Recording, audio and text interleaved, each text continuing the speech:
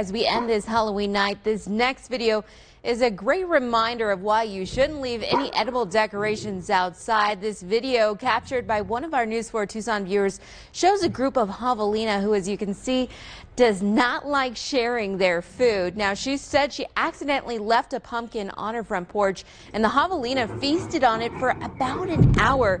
As you can see, at times it gets pretty tense, almost like two siblings fighting over king-size candy bar tonight. But in all seriousness, remember to bring in your pumpkins, as it can attract wildlife and be very dangerous, not only for you and your pets, but for other wildlife as well.